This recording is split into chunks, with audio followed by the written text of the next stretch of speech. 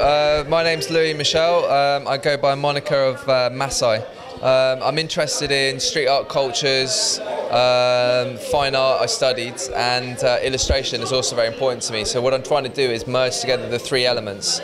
So quite often I'll be going out picking stuff up out the street when I'm out painting. For instance, the wood on this piece here, that's straight out of a wreck around the sort of Greenwich area.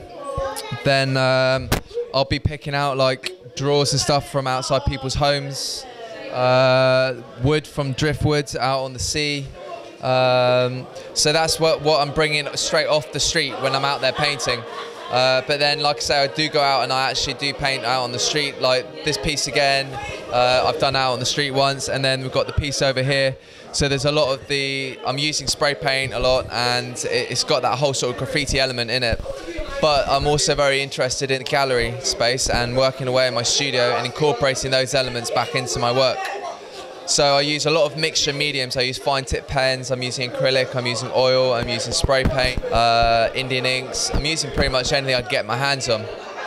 But my subject matter is to do with humans and animals, and I call it Humanimaltation, which is broken down as humans, animals, mutation. This show is called Rise of the Humanimals.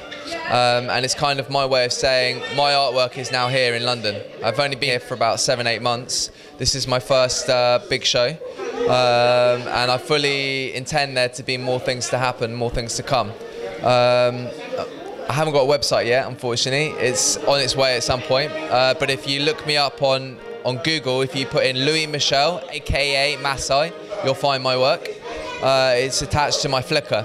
All the stuff that's in this show will all be uploaded into that Flickr account very shortly. I think that's kind of it on my side of the front, what my work's about. But the gallery space here is Gallery 198, which is based in Herne Hill. And then this space is used for the Hustlebucks, which is a group of young kids who are working on doing t-shirt designs.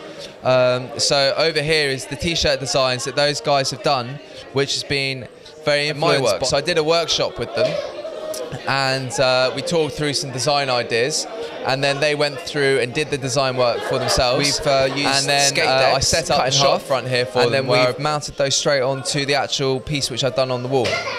We then put the frames up, so the bear is burping out their frames, and then that mutates through to my work.